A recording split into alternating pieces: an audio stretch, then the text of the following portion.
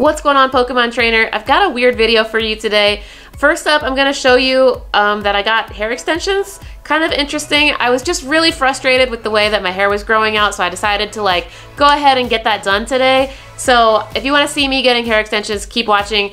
And if you're here just for the PvP stuff, you can jump ahead to this time stamp in the video if you're only here for PvP, you don't care about my hair. But I'll go over some awesome PvP changes that have just happened in Pokemon Go, so if you guys are interested in that, be sure to keep watching. It's kind of a weird, short, mixed up video because I'm getting ready to head on the road to California for the PvP tournament and Community Day weekend. It's gonna be a good time. I hope to see you guys out there in California. Let's jump into the video. Let's go. What's up, guys? I just bought these hair extensions. I'm about to show you guys what I'm gonna do, but I want to show you how these hair extensions work too. They're basically just clipped in.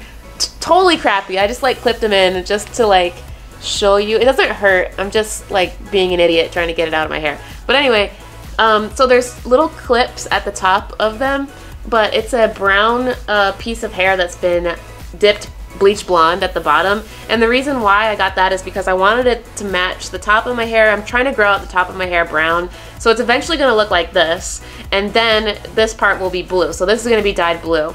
So, and all I have to do is flip up the upper layer of my hair, and I unclip it, and then I can clip it on, and then clip it on my head, and then I flop my upper layer of hair back down, and probably looks like trash, but you know what, we're gonna try it out anyway.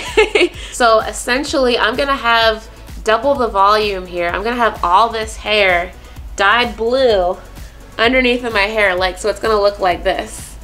So I'm excited. So let's get dyeing this blue. Okay everyone, it's the next day and I dyed my hair blue again. This is Manic Panic Turquoise, so you can see that my hair is bluer than it was before. I kept my same brown roots at the top, and also check this out, I dyed all of the extensions the same color as this part of my hair. So same dyes out of the same can, Manic Panic Turquoise, and I left the brown roots at the top here to match my brown roots up here. As you can see though, it's still super duper super long. I'm gonna need to get it cut today, so let's go get it cut and styled. I'm excited. Let's go find out what happens. Ta-da! And now we have full-on blue hair extensions. I'm super excited about it. We're almost to the PvP stuff. Don't worry, we're almost to the PvP stuff. Just want to show you guys. There it is. It's really long. It's hella long. But I'm probably just gonna wear it really, really long for a while just to have fun with it. But I'm probably gonna cut it here, probably in a month or two, because this is extremely long. But you know, anyway, I'm just gonna enjoy it for now. I think it looks great. I dyed it myself, so I'm really proud of it. I think it looks good, and I think it kind of blends into my hair very naturally and nice. So let me know what you guys think in the comment section below. I'm super excited about it. It reminds me of the old hair that I had before I chopped this all off. So pretty nice. Okay, so let's jump into some PvP statistics. This is just a general overview of the updates that are happening in Pokemon Go with PvP. So if you're into that, keep watching. Let's go.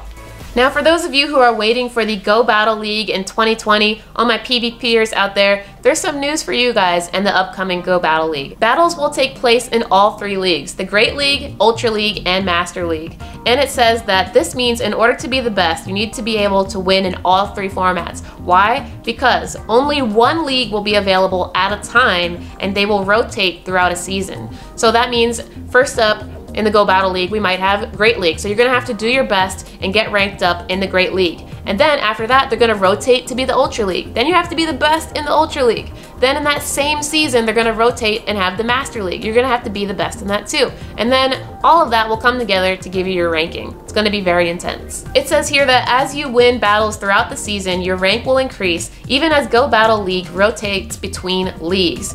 You will start at rank 1 and work your way up to the top rank, rank 10.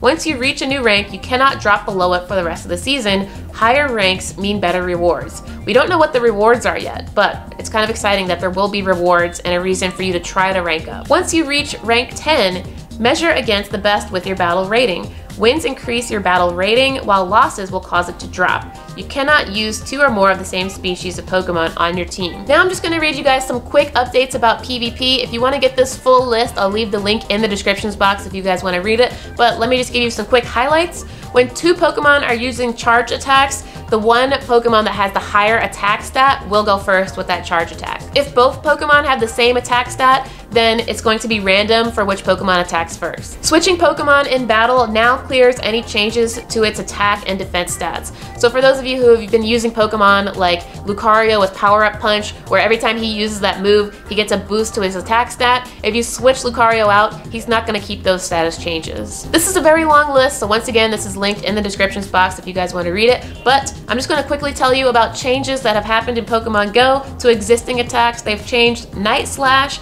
Icy Wind, Hydro Cannon, Frustration and Return, Mud Slap, Sand Tomb, Earthquake, Overheat, Draco Meteor, Psycho Boost, and Close Combat. So if any of those moves are affecting your Pokemon, I would take a look at how they've been changed and if you need to start preparing in a different way in the future for your PvP matches. New moves that have been added to Pokemon Go include Octazooka, Mirror Shot, Fell Stinger, Aura Sphere, and Super Power. Out of this whole list, I was watching Zionic's channel earlier today and I found out that Aura Sphere can be given to Lucario. So we're gonna see some really good changes with him in PvP. So more details on what Pokemon can take advantage of these moves later on. Pokemon that now can learn new moves include Cloyster can now learn Icy Wind, Feraligatr can learn Ice Fang, Porygon 2 and Porygon Z can learn Lock On. We've seen Lock On with the Regis, so this is going to be very helpful in PvP. I'm excited about Porygon 2 and Porygon Z. Celebi can learn Seed Bomb, which is great because, you know, that grass type move, stab bonus.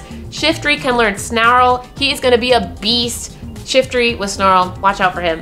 Kyogre can learn Surf now. That's just a given. I'm excited about that. Licky Licky can learn Shadow Ball. He's going to be a beast. Licky Licky is a normal type, so getting that Shadow Ball, that ghost type move, he's going to be something to watch out for.